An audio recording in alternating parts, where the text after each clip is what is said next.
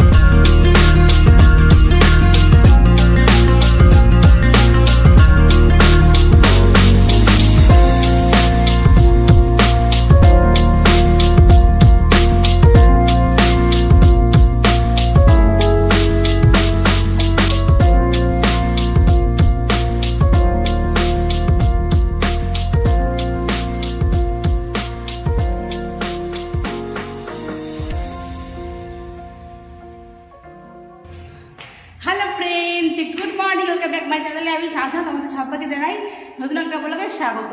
তোমরা সবাই কেমন আছো? অবশ্যই ভালো আছো, সুস্থ আছো, খুশিতে আছো। আমি ভালো আছি, সুস্থ আছি, খুশিতে আছি। সারা দেশ ঘুরে ফার্স্টে ফুল নিয়ে বাড়ি ফিরলাম। আজকে বেরিয়ে গেছি 15 মিনিট আগে, বেবিকে নিয়ে বেরিয়ে গেছি স্কুলে। কি করবো, এত আগে স্কুলে যাবো তো একটু চক্কর দিয়ে সারা দেশ ভ্রমণ করিয়া তারপরে স্কুলে পৌঁছাইলাম। তো চলো, আজকে হচ্ছে বৃহস্পতিবার, তার জন্যেই ফুলটার ব্যবস্থা হচ্ছে, বুঝেছো? চলো চটপট ড্রেসটা চেঞ্জ করে রান্নাঘরে চলে যাব। তো তোমরা সঙ্গে থাকো আর দেখতে থাকো। চলো। মনেরই কোণে আছো যে লুকিয়ে, তাই তো তোমায় পাই না খুঁজে আমি সাজ সকালে। গানটা গিয়ে মনটাকে একটু ফ্রেশ করে নিলাম, বুঝেছ? চলো, দারুণ আজকে ওয়েদার, শীতের সময় এমন ওয়েদার মানে একদম ফুল এনার্জি দিয়ে কাজ কমপ্লিট করো। চলো, হাজব্যান্ড মাছ আনতে গেছে, তার আগে আমার কি রান্নার জোগাড় যন্ত্র করবো এটা আমাকে ভাবতে হবে। অবশ্য আমি বের করে দেখে গেছি, কি বলতো, মূলো শাক। এই যে মূলো শাক, আজকে মূলো শাকটা ভালো করে কালো জিরে দিয়ে ভাজি করব। না, মূলো শাক নয়, সরি, এটা হচ্ছে সরষে শাক। সরষে শাকের মূলো শাক বানিয়ে দিয়েছি। যা, আর সুন্দর একটা ফুলকপি আছে, যেটা হচ্ছে এই যে একদম টাটকা। চলো, কি মাছ নিয়ে আসবে তার উপরে ডিপেন্ড করছে আমি কি রান্না করব। তো চলো, আমার সঙ্গে থাকো।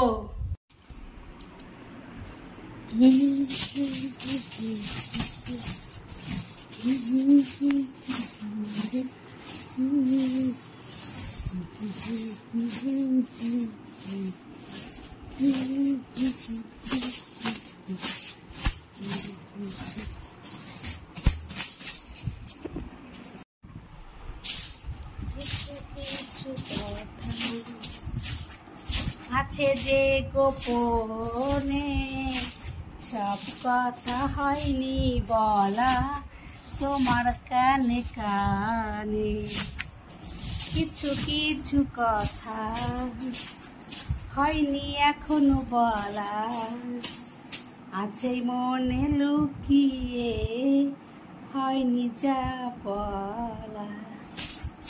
চলো, ন্যাকামো অনেক হয়েছে,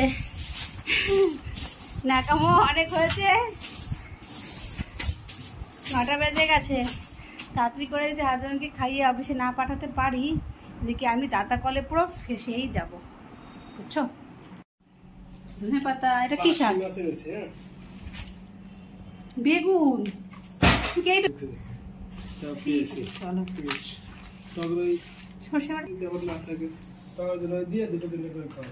কি করবো?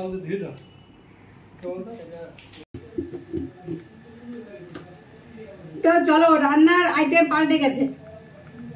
হাজব্যান্ড বলছে এই দিয়ে ওই দিয়ে রান্না করো, আর আমি এখন সেই দিয়ে রান্না করবো, বুঝলে?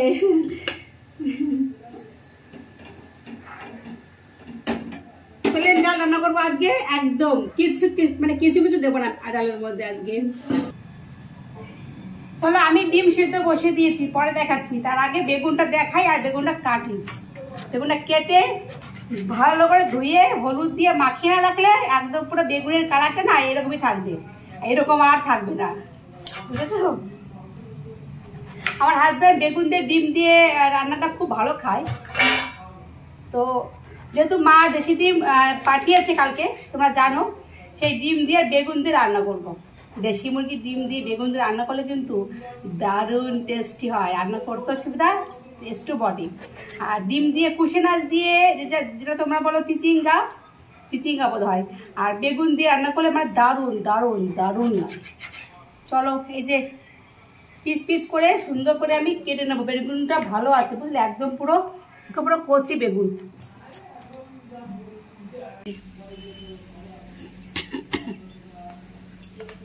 হলুদ দিয়ে মাখিয়ে রেখে দিলাম, কালারটা পরিবর্তন হবে না।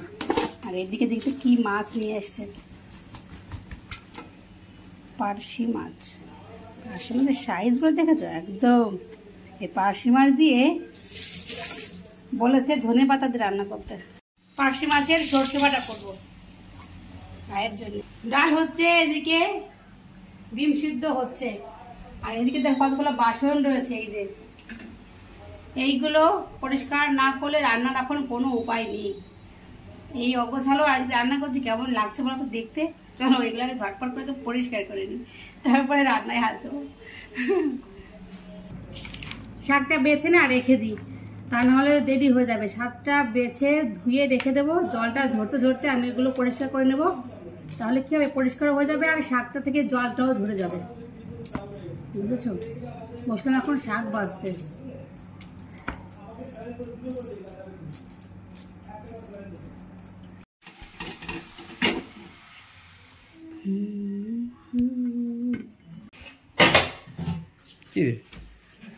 কি দেখছো, জোর কদমে কাজ চলছে, জোর কদমে, বুঝেছো।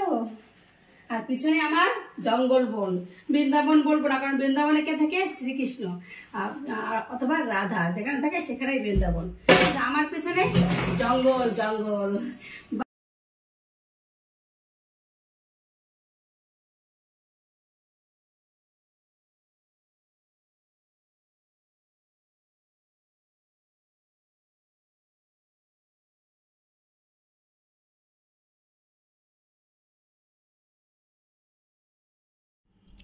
চলো এবার ডিমগুলো ভালো করে কালারফুল করে ভাজি করে নেব। পুরো হলুদ হলুদ করে ডিমগুলো আমি সুন্দর করে ভাজি করে নেব। দেখো ডিমের এক সাইডটা আমি একটু কেটে দিয়েছি আর কি, আর যাতে লবণ হলুদ ভালো করে ভিতরে প্রবেশ করতে পারে। আর হচ্ছে দেখো বেগুনগুলো আমি সুন্দর করে ভাজি করে নিয়েছি। আর আজকে কি করেছি বলো তো, কাঁচা লঙ্কার বীজগুলো একদমই খাবো না। এইগুলো কিন্তু খাওয়াটা খুব একটা উপকার নয়, অ্যাকচুয়ালি লঙ্কার বীজ তো আর উপকার নয় বলো। তো এই ব্যবস্থা করেছি। আর দেখো শাকটা আমি ভালো করে 2 হাত দিয়ে ধুয়ে সরিষা শাকের ভিতর থেকে সরিষার ঝাঁজটা একদম পুরো মানে জলের সঙ্গে মিশিয়ে পুরো ফেলে দেবো আর কি। তো তার জন্য আমি শাকটা এইভাবে করে ধুয়েছি। আর এই হয়ে গেল আমার বেগুন দিয়ে ডিমের ঝোল। তো কেমন দেখতে হচ্ছে কমেন্টস করে আমাকে অবশ্যই জানিও। তো চলো এবার শাকটা ভাজি করব।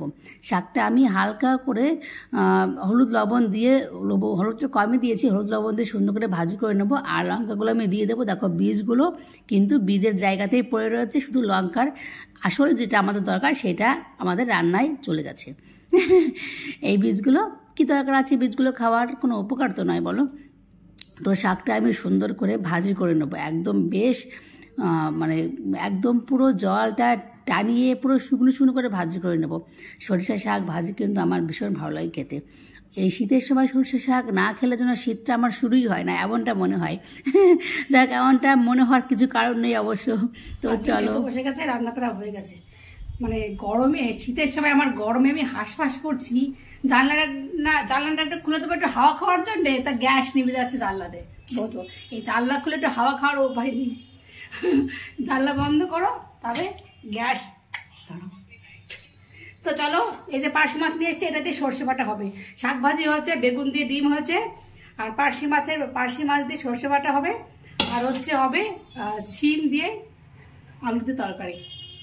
2টো আইটেম এখনো বাকি আছে, বাজে প্রায় 11টা আমার আজকে।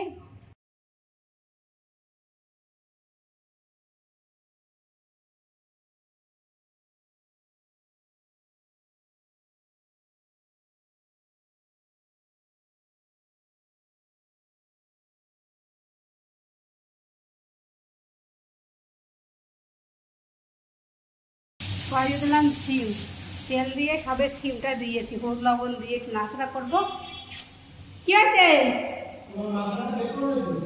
কি বের করে নেই, মাফলার না। এইটুকু যখন আসলাম তো হাজব্যান্ডকে ছেড়ে দিয়ে আসি চলো। তো হাজব্যান্ডকে ছেড়ে দিয়ে সারতে গিয়ে দেখো একটা কাজ আমি করে ফেলাম, যেটা হচ্ছে পা দেওয়া যাচ্ছিল না, এতটা মনে হচ্ছিল বালি বালি। তো আমি কি করব, বালতি ভরা জল রয়েছে, দিলাম ঢেলে। আজকে নিচতলাটা পরিষ্কার করে নিচটা একদম পুরো ক্লিন করে দেবো, কিন্তু এখন নয়, পরে। কারণ আজকে রান্নাঘরে আমার এখনও কাজ পড়ে রয়েছে, সেই কাজটা গুছিয়ে তারপরে। তো চলো হাজব্যান্ডকে টাটা করে দিয়ে চলো উপরে যাই। রান্নাটা আমার কি হচ্ছে চাই না, তো বাকি জলটা ঢেলে দিয়ে ভুলেই গেছিলাম যে উপরে কিছু একটা আছে আমার রান্নাঘরে। তো চলো তাড়াতাড়ি করে পালাই। হাজব্যান্ড টাটা করে দিল, আর আমি এখন চলে যাই উপরে। গেল আমার সিমের তরকারি, গেল আমার সিমের তরকারি, গেল আমার সিমের তরকারি। হাত জ্বালা করছে এখানে। আমার হাজব্যান্ড অফিসে বেরিয়ে গেছে, মানে রান্না প্রায় হয়ে গেছে, বাকি আছে এখন পরোটা বানাবো। পরোটা মানে সকালের ব্রেকফাস্টের জন্য ব্যবস্থা করবো, যেটা হচ্ছে আমার আর আমার ভাইয়ের জন্যে। তো ফ্রিজ থেকে আটা বার করেছি, ফ্রিজ থেকে আটা বার করলে একটু কেমন থাকে না, একটু সেটাকে আমি কি করেছি, একটু আটার গুঁড়ো দিয়ে ভালো করে মাখিয়ে আমি একটু সুন্দর করে বানিয়ে নিয়েছি আর কি। আর গোল পাকাতে পাকাতে ভাবছি আজকে পরোটাই বানাবো, কারণ পরোটা দিলে ভাই কি বলতো চুপচাপ খেয়ে যায়, কিচ্ছু বলে না। বেজে গেছে প্রায় 11:15, বেবিকে আনতে যেতে হবে। এখন আমি আজকে রান্নাঘর থেকে এখনও বেরোতে পারিনি, মানে ভাইকে বলেছি আজকে বেবিকে আনতে যেতে। তো ভাইকে অলরেডি পাঠিয়েও দিয়েছি বেবিকে আনতে। তো এই হচ্ছে আমার 3 কোনা পরোটা, কেমন হচ্ছে জানিও। তো চলো দেখতে থাকো। বাসনগুলো মাজছিলাম একটু, ভাইকে বললাম বেবিকে আজকে আনতে যেতে। ম্যাডাম আবার ফোন করলো যে ভাইয়ের কাছে দেবো কিনা, মানে রিক্স হয়ে যাচ্ছে আর কি। কি অবস্থাকে নিয়ে আসছিস আর আমার বাবা রে, প্যান্ট খুলে জুতো খুলে হাতে দিয়ে চলে আসছে, ভাবো। এই দেখে না, সেই পরোটা আমি আবার একটু ডিম দিয়ে এই সুন্দর করে বানিয়ে নিলাম আর কি, আর সস দিলাম। ভাই এটা ভীষণ পছন্দ করে। তো চলো, এটা টিফিনটা করার পরে আমরা 2 ভাই বোনে আমি চলে গেলাম নিচে কাজ করতে। কারণ তোমরা জানো যে বিগত 10 দিন ধরে আমাদের দিদিটা আসছে না। তো আমার এই ঘর মোছা মানে ক্লিনিং কাজটা করতে হচ্ছে আর কি। তো নিচে যেহেতু বাইক রাখে আমার হাজব্যান্ড, তো নিচে জুতো থাকে, তো এত ধুলো হয় যে কি বলবো, রোজ জল ঢেলে পরিষ্কার করতে হয়। তো আজকে দেখলাম যে চলো আজকে পরিষ্কার করা হয়ে যাবে। তো এইদিকে দেখো আমার বেবি কি করছে, বেবিও চলে আসছে। ও মানে আমি ঝুল দিয়ে ঝুল ফেলছি আর ও ঝাঁটা দিয়ে ঝুল ফেলছে, মানে আমার দেখা দেখি। তো চলো বন্ধুরা, আজকের ব্লগটা তোমাদের কেমন লাগলো আমায় কমেন্টস থেকে অবশ্যই জানিও। বুধবারের বিকাল থেকে শুরু করেছি, মানে রাত থেকে শুরু করেছি, আজকে বৃহস্পতিবার দুপুর 12টা 12:30 আর কি। তোমাদের আজকের ব্লগটি কেমন লাগলো আমায় কিন্তু কমেন্টস করে অবশ্যই জানিও। তো চলো, ভালো থেকো, সুস্থ থেকো, অবশ্যই সুস্থ থেকো, আর আমার সঙ্গে থেকো, আর আমার ব্লগটি এনজয় করতে থাকো, আর আমার সঙ্গে থেকে আগামী ব্লগগুলো দেখার জন্য অপেক্ষা করো। তো চলো, tata, bye bye, take care. আজকের ভিডিওটি একটু লং হয়েছে, তার কারণ ভিডিওটি আমি নতুন ফোনে এডিটিং করেছি, তো সেজন্য আর কি অনেকটা, যাই হোক তোমরা একটু মানিয়ে নিলে দেখবে আমার ভুল ধরবে না। তো একটু কষ্ট করে ধৈর্য ধরে, ভালো লাগলে অবশ্যই ধৈর্য ধরে আমার ভিডিওটা দেখো আর আমার সঙ্গে থেকো। তো একটু বড় হয়ে গেছে আমি বুঝতে পারছি, বাট কিছু কারণের জন্য আর এর থেকে কাটিং করে আমি ছোট করতে পারলাম না। যাই হোক, তোমরা আমার সঙ্গে থেকো, অবশ্যই আমাকে ভালোবেসে আমার সঙ্গে থেকো, তাহলে দেখবে সব ঠিক আছে। তো চলো, তোমরা পাশে থেকো, শুধুমাত্র তোমরা পাশে থেকো। তোমরা পাশে থাকলে আমি অবশ্যই এনার্জি পাবো, আর কিছু সমস্যা থেকে অবশ্যই সেটা থেকে আমি মানে ওভারকাম অবশ্যই করতে পারবো। যাই হোক, তো চলো, সময়ের সঙ্গে সঙ্গে সব কিছু ঠিক হয়ে যাবে, এটা আশা রাখছি। তো সময়ের উপর ভরসা রাখা অবশ্যই উচিত, কারণ সময় একমাত্র পাওয়ারফুল, যার সঙ্গে আমাদের চলতে হয় তাল মিলিয়ে। তো চলো, টাটা, বাই বাই।